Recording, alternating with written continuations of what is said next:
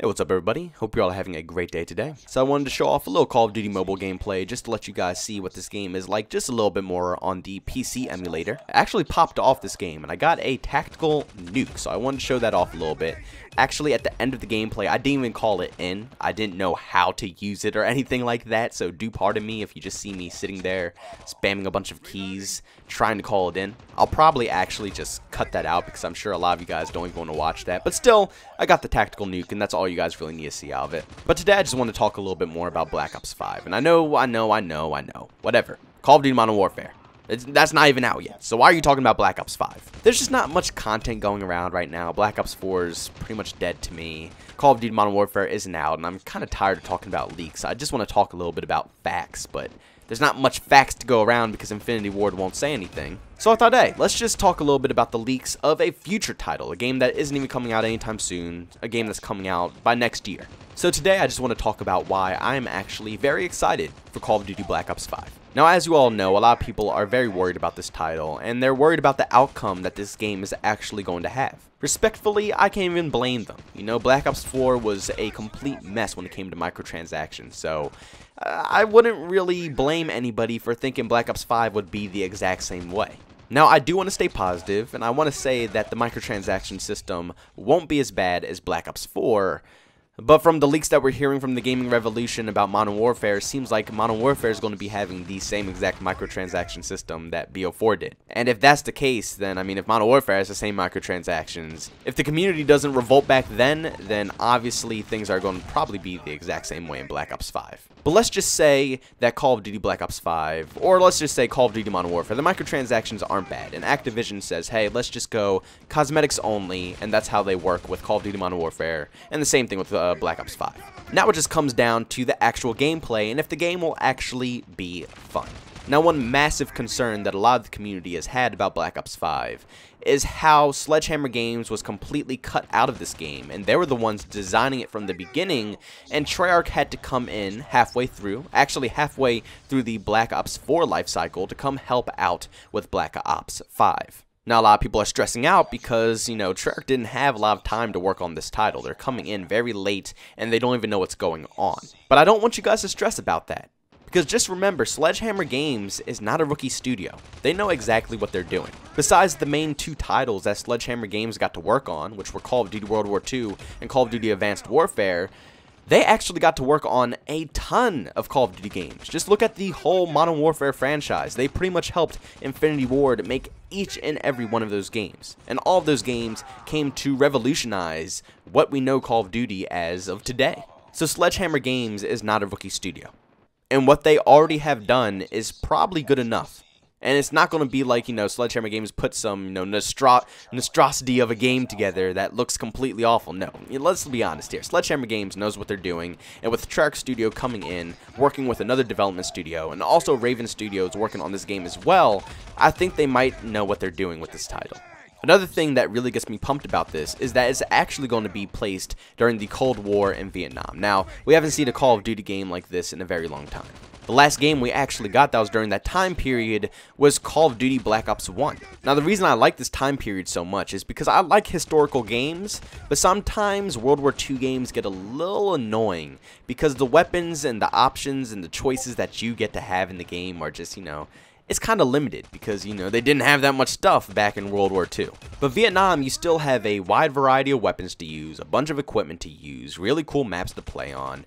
It's a perfect game that can go back historically, so you can still have a nice historical, you know, actual experience, but at the same time, they can keep it fast-paced, they can keep it action-packed, and it'll be tons of content that you can actually mess with in this game. Now, for those who have actually played the Modern Warfare beta, you know that there is a ground war mode that was implemented into this beta.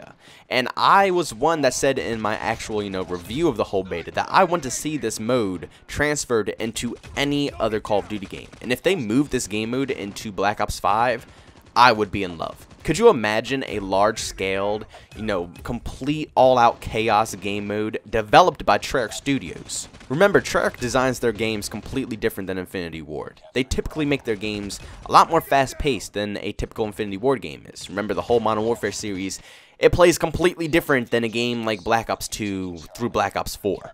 So just imagining a ground war game mode made by Treyarch also set in the Vietnam War.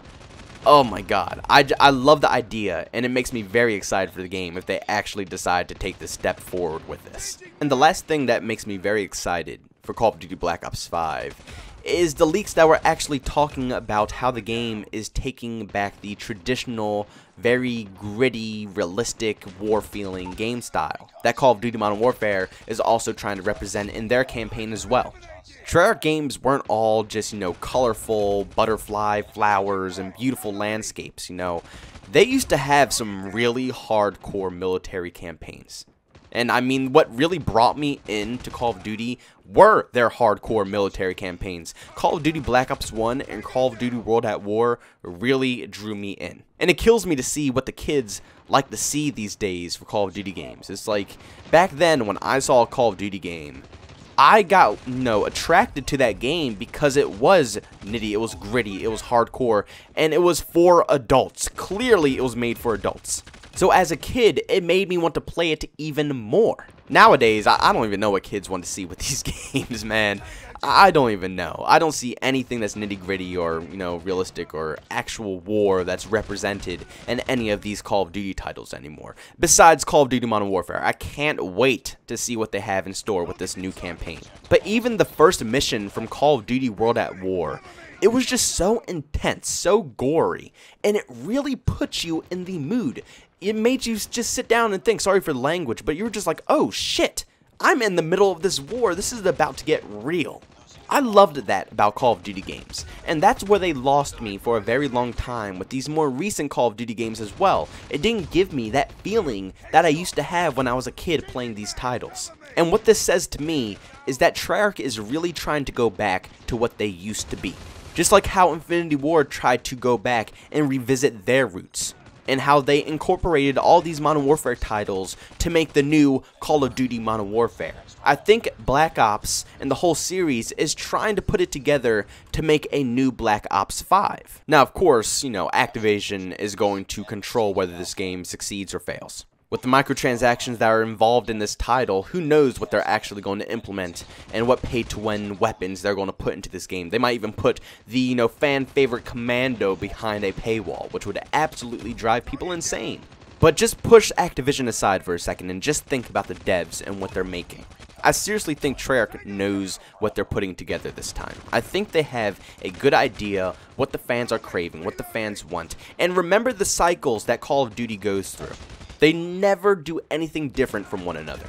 Usually, whether it was Sledgehammer, Treyarch, Infinity Ward, or just Infinity Ward and, Treyarch, they usually always make very similar titles. Not similar titles with, how the games are, looking like modern day and past times and World War II and stuff like that. No, I'm just talking about the actual mechanics. Like jetpack CODs. When one team made a jetpack COD, the rest of them made jetpack CODs along with them. So what I'm predicting from this game is that since Modern Warfare is coming out with a more gritty experience, Treyarch is going to do the same exact thing and try to represent that same gritty experience as well.